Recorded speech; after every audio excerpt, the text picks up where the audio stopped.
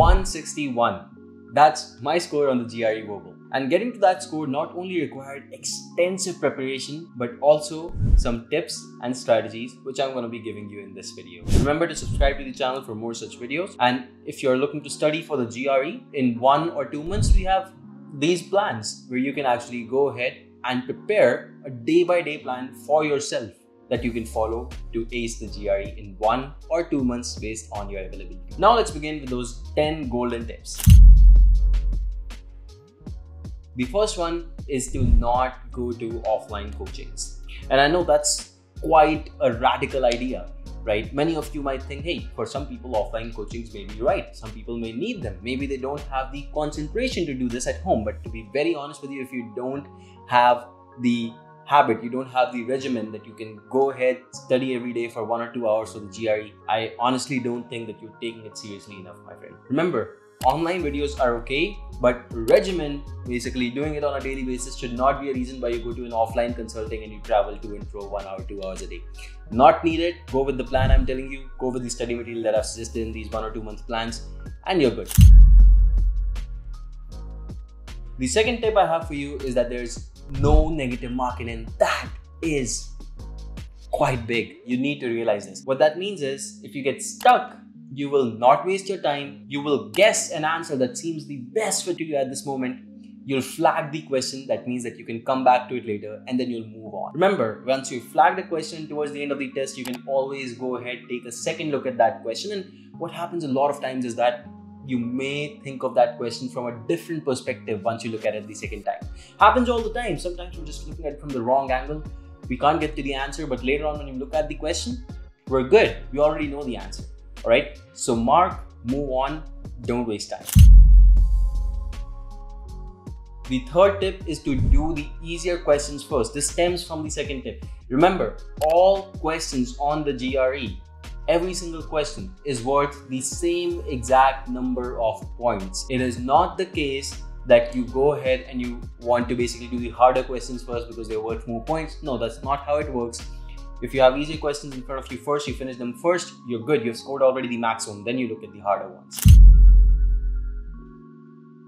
The fourth tip I have for you is to not look at the options. Now, you might call me crazy for saying this. Look at this question right here. And I say, read the question, don't look at the options. So quite crazy, right? How do you pick the right answer? Well, there's a strategy behind that. The way you actually do it is by covering up the options with your hand. Next, what you want to do is you want to read the question, understand it in your own head, and for the blanks, you want to use your own word or set of words. Could be a phrase, doesn't have to be a single word, right? You basically produce your own answers first. Then, using your own answers, what you do is you go on and you try to match your answer with the ones that are in the options. So let's say your answer is ABC and you see a synonym of ABC in the options, you pick that. That is the best strategy. Why? Because the GRE is trying to trick you. They will give you all the options that look correct, but at the end of the day, many of them are not correct. And sometimes you'll get lost with the meanings of the words. And that's why I want you to follow the strategy and you will yourself see the change. The fifth and one of the biggest tips I have for you is to use the right resources. What can happen if you're using the wrong resources? You're studying newspapers, you're reading newspapers and you're trying to read books, irrelevant books according to the GRE. They're just really far off, like they're out of the ballpark. What you're doing is you're focusing your energy on the wrong resources. That means that when you actually start preparing for the GRE, you will realize that you've really done nothing yet. So use these resources. If you're studying text completions or sentence equivalences, I recommend that you use either the Magoosh material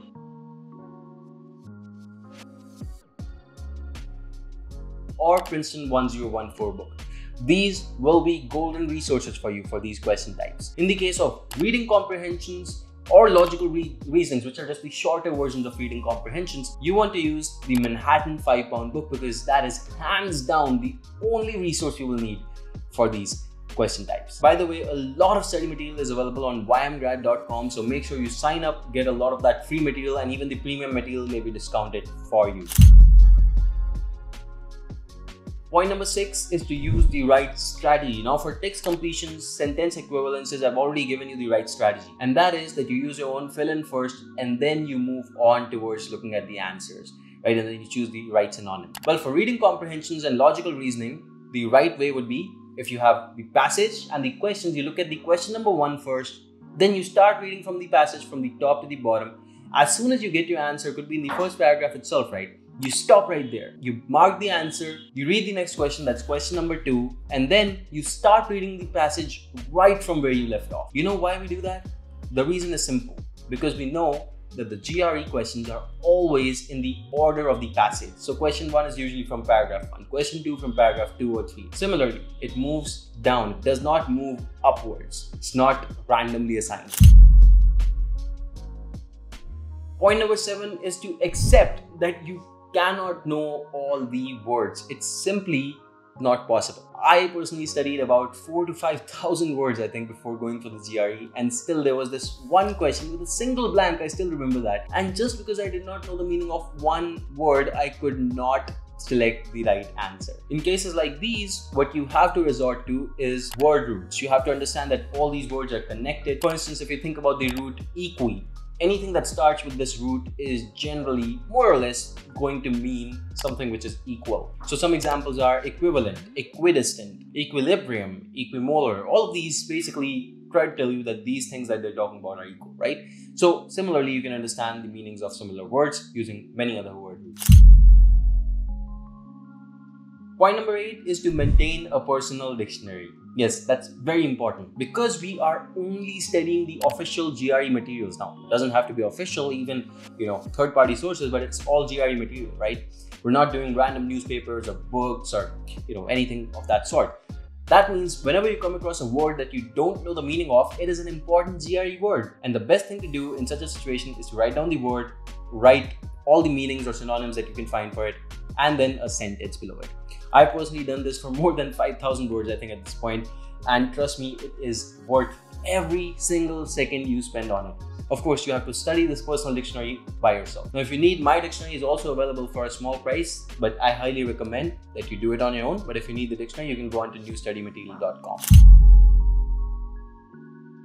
Point number 9 is to make sure that you don't reread the passage. A lot of people, they don't really understand what's going on, right? Trust me, it was me as well in the past. We don't understand what's going on, so we go ahead, try to read it again, and then again, and then again. Maybe this time I'll get it. But the thing is, if you're not understanding it in the first 1 or 2 times, you're not going to understand it very easily, right? It's going to go over your head. In such a case, remember that you don't have to memorize the passage. Try to do your best and move on to the other questions, because you'll skip the easier questions just by sticking to this part of the passage. Point number 10, and probably the most important point, is to leave time for a review. That means don't finish off at the end moment. No, don't do that. The GRE is shorter now. There's lesser time, lesser questions, but we still want to save at least 2 minutes or so for a review. And the reason for that is that we want to either check the answers we were not sure about or look at the harder ones which we flagged in the past, remember? So get used to the timer, finish in advance, and of course always review. Now these were just 10 top tips, but wait, hold on. Before you leave, there's a lot more about the GRE going to be coming up on this channel. We already have a lot of free study material and everything that we're doing. So make sure you subscribe to the channel. If you need any help, my WhatsApp number is in the description. Reach out to me, and you can also follow me on Instagram for more such quick and smart tips for the GRE. Thank you so much for watching this video. I'll see you in the next one. Goodbye and take care until that time, and all the best for your GRE.